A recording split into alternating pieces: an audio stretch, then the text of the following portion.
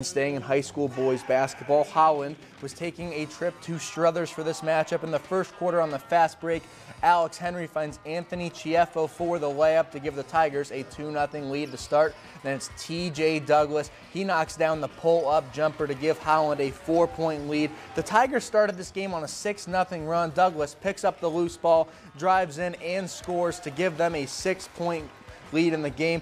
But then for Struthers, it's Lucas Patty. He knocks down the 3 ball to cut the Wildcats deficit down to just 3, and Struthers kept letting him fly. It's Andrew Kopnicki. He knocks down the top of the key 3 to cut the deficit down to just 1 point here. But then here comes Howland. It's Henry. He's going to drive in for the left-handed finish to improve, hit their lead to 3 there, and then it's Luca Franznaglio for the 3. Tigers leading by 8. And then for Howland, great ball movement here. It's Frank Hosso knocks down the 3. Howland really got rolling in this one. They win at 63-19 over Struthers.